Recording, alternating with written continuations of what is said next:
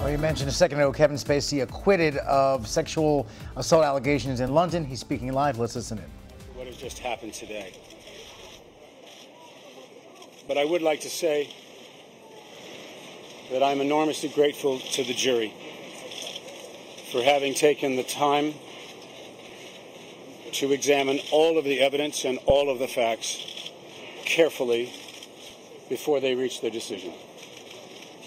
And I am humbled by the outcome today. I also want to thank the staff inside this courthouse, the security, and all those who took care of us every single day, my legal team, Evan Lowenstein and Lucy, for being here every day. And that's all I have to say for the moment. Thank you very much.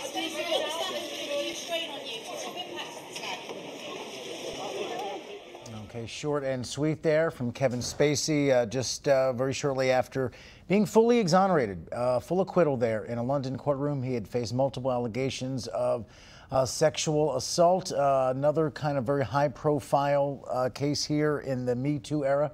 And apparently in that particular case, again, the jury not believing the charges and acquitting the actor. And they're just spent some time briefly at the microphone, basically thanking his legal team and thanking the jurors, of course, for seeing things his way.